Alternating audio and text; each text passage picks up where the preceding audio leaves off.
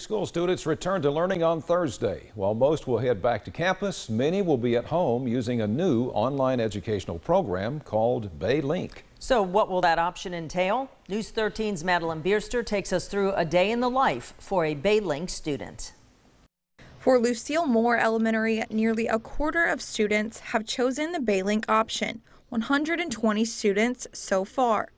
Teachers will have both live and recorded lessons uploaded for these students. And while no two classrooms are exactly the same, the universal platform district-wide is Canvas, to be used by teachers for their brick and mortar students as well as their BayLink students.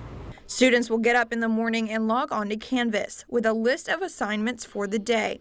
There will also be a chat feature during the live lessons, so students are able to ask questions. So they can begin working independently on whatever those assignments are for the day, and then say 9 o'clock, it's time for some reading instruction and it's their time to go live.